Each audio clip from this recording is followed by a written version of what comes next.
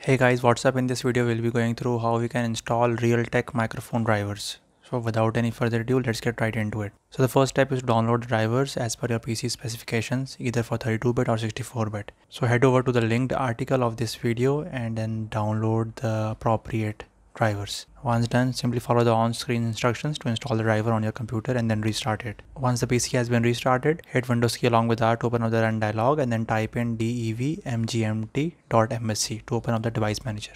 Once the device manager is open, head over to sound, video and game controllers drop down and then check to see if Realtek HD drivers are listed there. So once you find that, simply right click on the speakerphone icon in the system tray and then select sounds. Now head over to the recording tab and then right click on Realtek HD audio device. Then select enable and then click apply and then on OK and to save the changes. So now the drivers are installed and enabled. So we hope that this was helpful for you guys. Make sure that you give this video a thumbs up and subscribe to our YouTube channel. We'll see you in the next one. Take care. Bye.